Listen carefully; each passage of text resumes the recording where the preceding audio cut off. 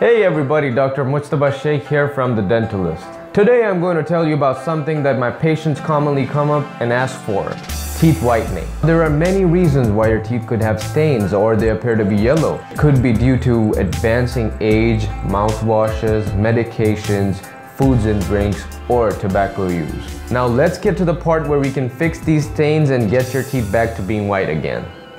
Do it yourself. You may be able to carry out a teeth whitening procedure at your home by yourself. You can find yourself teeth whitening kits that are available in the form of dental whitening kits, whitening strips, and whitening toothpaste. All of this may be a detailed process, but with consistency and constant usage, the yellow teeth do start getting whiter.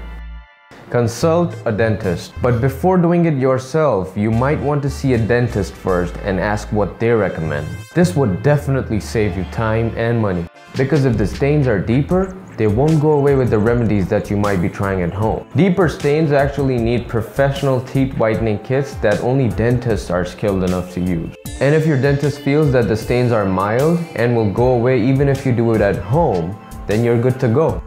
Watch your diet. I would suggest you watch what you drink, such as tea, coffee, alcohol, or fizzy drinks. And at the same time, also watch what you eat, because there are certain foods that stain your teeth as well. The most common ones are nicotine stains. So please refrain from smoking and cut down on smoking, or at least visit a dentist regularly.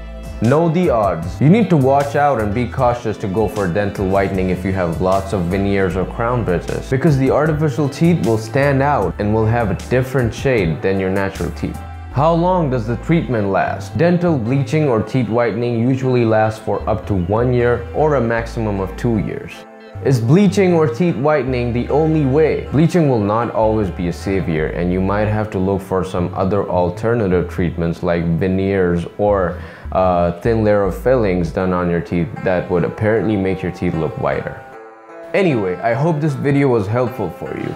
Please feel free to drop me any feedback or any concerns that you might have, and I'll be here to help you out every step of the way. Thank you for watching this video.